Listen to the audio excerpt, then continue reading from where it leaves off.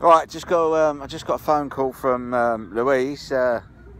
It's I don't know, about 2:30, 3 o'clock now on Friday, and from St Mary's, and my bloods have come back, and I'm cleared now. So that's yeah, so I'm well chuffed. You know what I mean? So that's 3 months after the treatment. That's 6 months now, and it's undetected. So that means that I'm officially.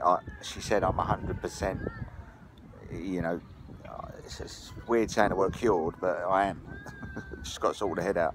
But yeah, you know, it's brilliant. You know, it's just fantastic. You know, God bless. You know, it's just fantastic. You know, brilliant. I just thought I'd share that. You know, so I'm clean now of that Hep C that I've had from 1989, nearly 30 years, really, 27 years. You know, and it was undetected for about 20.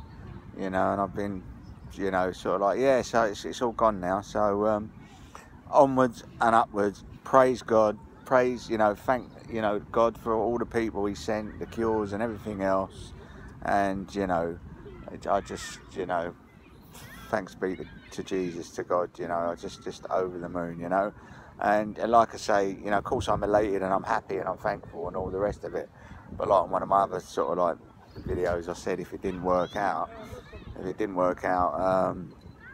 then I would, you know, obviously be, I suppose, disappointed, but I'll move on with that and deal with that as well, because, you know, I'm not in control. I can only put the action in. I can only do what I have to do and do what's suggested, you know, from the professionals, and then, you know, leave the rest is up to God. You know, God is my higher power. God is my power. God is my creator.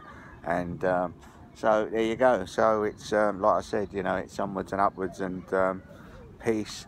Praise to everybody, praise to God, you know, and yeah, I'm just over the moon. God bless to everybody, thanks.